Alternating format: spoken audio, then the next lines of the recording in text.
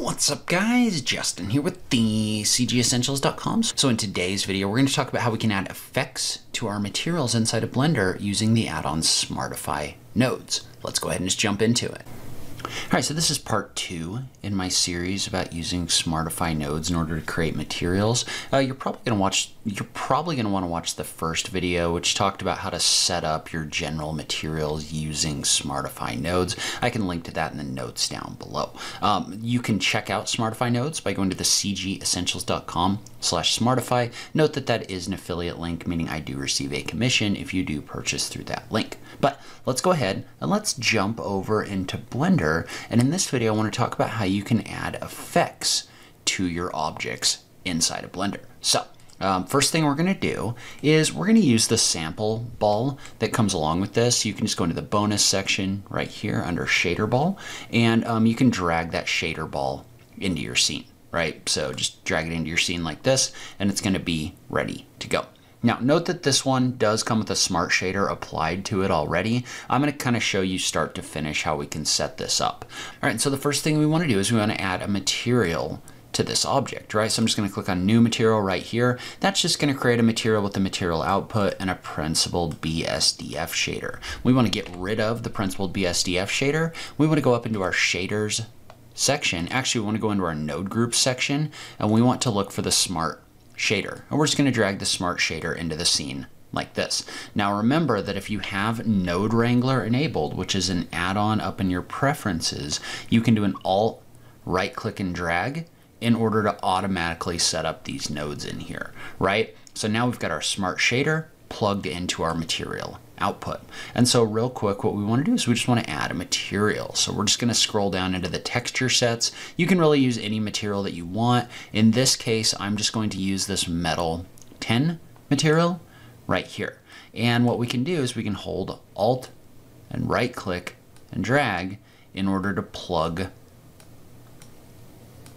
these nodes in like this. And what that's going to do is that's going to add this metal material to your object right here. And so one thing that you want to do with your metal material is you want to make sure that you add a mapping node. And so to do that, you want to go into your node groups right here, and you want to scroll down either to the UV mapping or the UV/box mapping. I'm going to use the UV/box mapping, and I'm going to drag the mapping into the mapping. What that means is that I can come in here and I can adjust things like the size of the material, right? So notice I can make this bigger or smaller using the smaller setting, just depending on what I'm trying to do right here.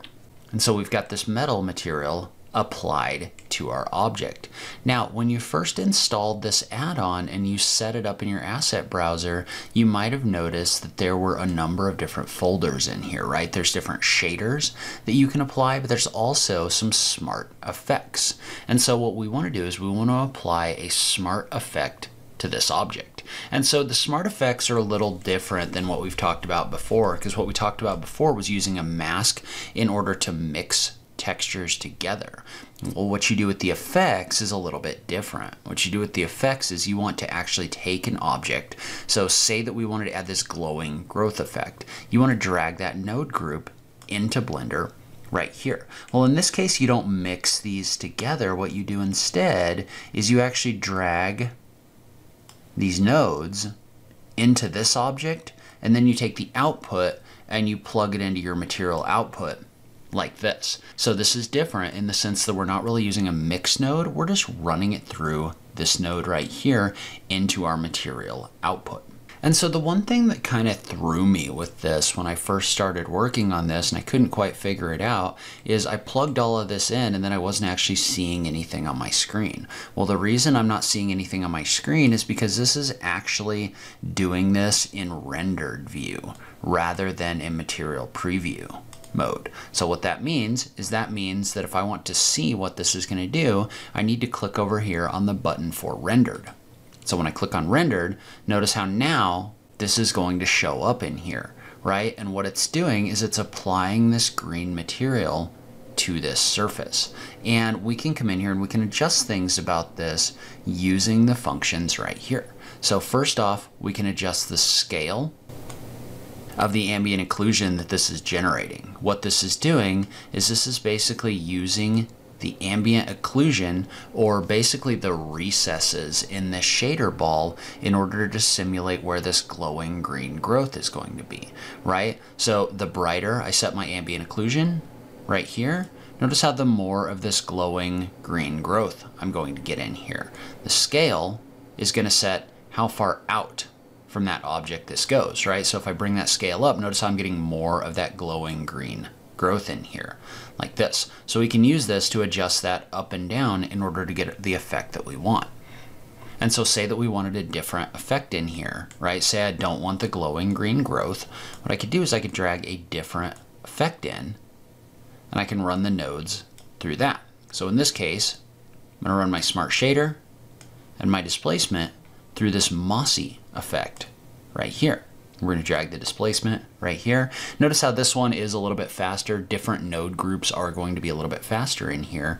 And I should probably adjust this light a little bit so you can see this a little bit better. So we'll bring this up to like 5 or something like that. But notice how what this is doing is this is applying that mossy effect to our object inside of our scene. I think this one you can actually see in material preview mode. So you can actually make those adjustments in material preview mode if you want to. But notice how, but you might not want to actually, because every time you make a change, it's going to come in here and compile shaders.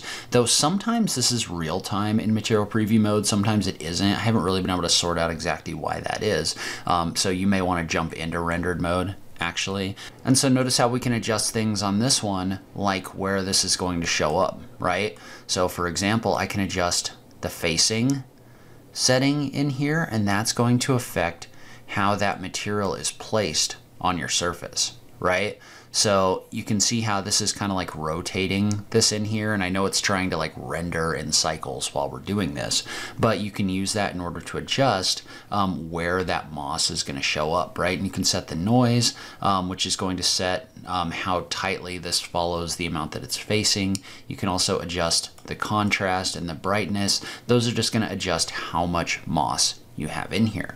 But that's basically all that we're doing in here, is we're just adding a material and then we're adding an effect, right? So this one, for example, I could call mossy, but then if I wanted to do this again, but also on this metal material, what I could do is I could click over here and I could add that mossy material, but then I could make this unique by clicking on this button right here. And let's say that we wanted this one to be painted metal. Well, what we would do is we would get rid of the mossy effect that's in here, and we would drag the paint effect in here instead. So you can drag the shader in here and the displacement, and then you can drag these into your surface right here. And notice how now you're getting this painted metal effect on your object, like this. And again, this is going to do the same kind of thing, right? This one you can set based on the altitude or the height, right? So if I adjust this up and down like this, you can set where that paint is actually going to show up on the object based on the height of the object, like this. And so notice how this paint has kind of like pinks and blues in it. You can adjust the colors that are in that paint like this in order to make this a custom color. But you can basically do this with any of these effects in here really quickly. And so one other thing you can do if you want to in here is there is an option down below on most of these effects for a paint override mask. And so notice how if I drag this all the way to the right on the paint override mask, currently this isn't doing anything, right?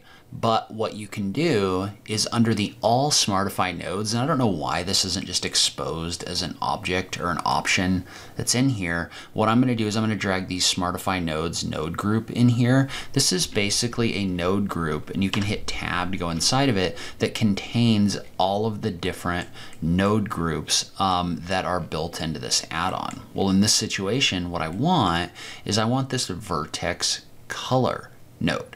So what I want to do is I just want to take this, and you can either right click on it or you can do a Control C, but I'm going to copy this, and then I'm going to hit tab to jump back out of here, and I'm going to paste this right here. All right, so what we want to do here is we want to jump over into your object data properties. And you don't want to do a vertex group. You want to scroll down and find a color attribute is what you want to do. And you want to create a custom color attribute. So I'm just going to click in here and I'm just going to call this paint. Right? Let me go ahead and leave it the way that it is for right now. We're going to click on OK. But what we've done is we've created this paint attribute, which we can then reference in this little block right here. So I'm going to click in here for paint, and that's going to reference this. All right, so in our viewport, what we want to do is we want to jump over into solid mode real quick, and we want to jump into vertex paint mode. So notice what this does is this is going to show you the colors of the vertices that are in here.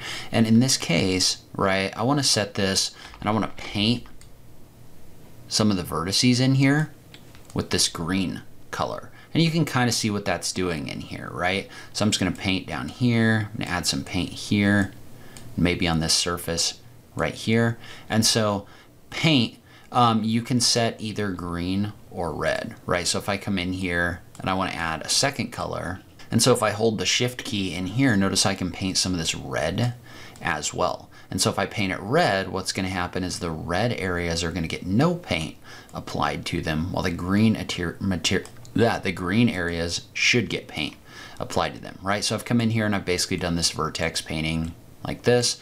Well, now let's jump back over into rendered mode and look at this. Well, notice how now I've got paint that's showing up where I painted that green in here, right? So if we toggle back to solid mode, you can kind of see that I don't have paint showing up where the red is. So you can manually override this using this paint override mask in order to set exactly where those materials are going to show up from your effects inside of Blender. All right, so that's where I'm gonna end this video. Leave a comment below. Let me know if you have any questions about this or what you'd like to see next about this add-on. I just love having that conversation with you guys. If you do want to check that out, I've linked to it on this page. As always, thank you so much for taking the time to watch this, and I'll catch you in the next video. Thanks, guys.